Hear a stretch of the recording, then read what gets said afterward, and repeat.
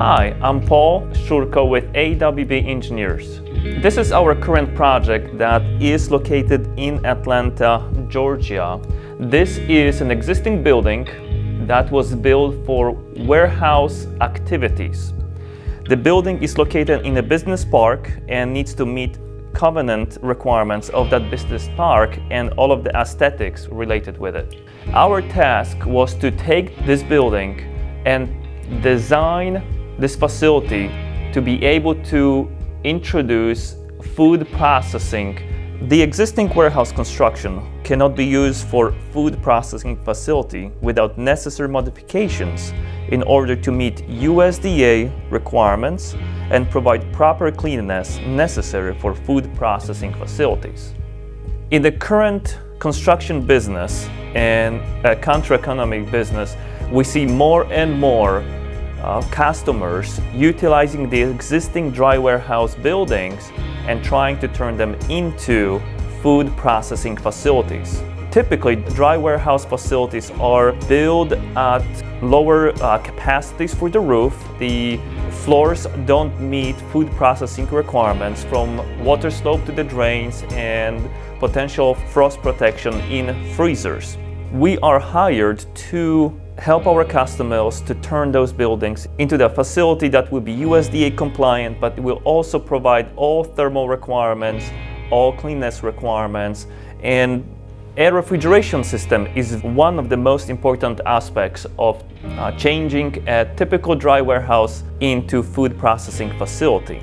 In this project, we had to design a dedicated steel structure for the hygienic units or CPA units that are going to serve the food processing area.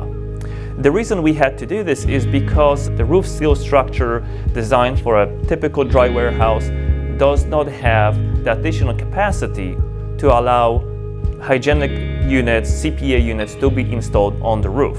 This project, as all other meat processing facility, requires refrigerated dock.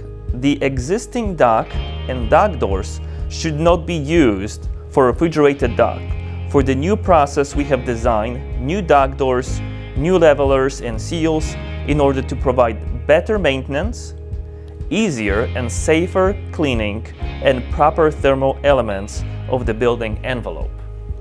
Based on our experience, we see that utilities are a very important aspect for changing typical dry warehouse into a food processing facilities.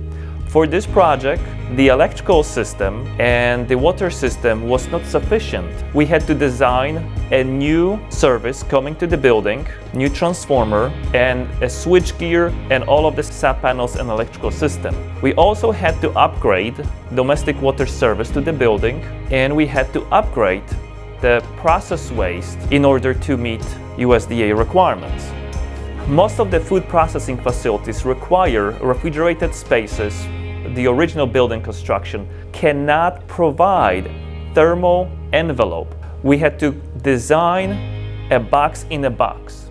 What it means is that we had to remove the floors and pour new floors or design new floors for that facility with incorporating insulated walls and insulated ceilings. We were basically creating an insulated box inside a dry warehouse. You can see here that the existing floor was demoed.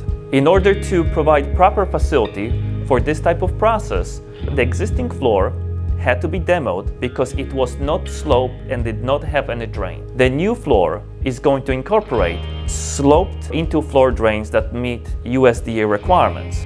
In the freezer area, we have provided mud slab frost protection in order to avoid any freezing under the floor and heaving the floor up. The walls and ceilings have stainless steel finish or a very special coating in order to withstand caustic and under pressure cleanliness requirements. In order to keep cleanliness inside the spaces, most of the utilities are routed above the ceiling and then are dropped into the space vertically in order to minimize any horizontal surfaces that would allow any dust or any dirt to settle on it. Anywhere in this facility where the forklift traffic is going to be, the IMP walls are protected by sloped concrete curbs, sometimes also covered with stainless steel.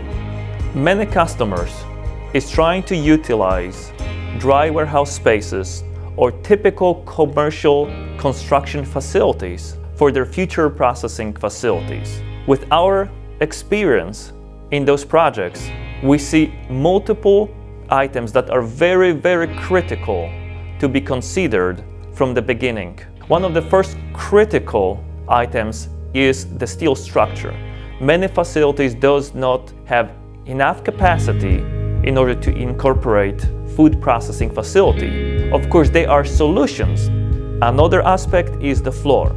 If the floor doesn't have drains, if it's not sloped, it will have to be demoed and redone for food processing facility. And the last but not least are utilities.